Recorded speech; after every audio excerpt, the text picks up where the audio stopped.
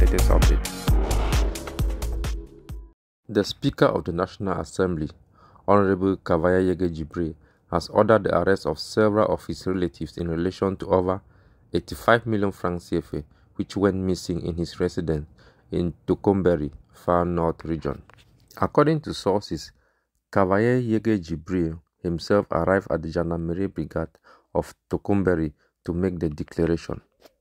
The money was stolen on Wednesday, January 11, 2023, and a total of 3 suspects have been arrested.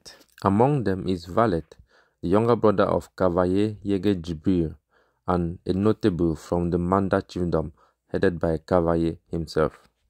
The notable was, however, held by the Gendarmerie Brigade and then released according to our information. The other 2 will still be guarded by the gendarmes at the Tokomberi Brigade in the Far North region. In office as President of the National Assembly since 1992, Cavaye Yeguie Djibril has accumulated 30 years in office.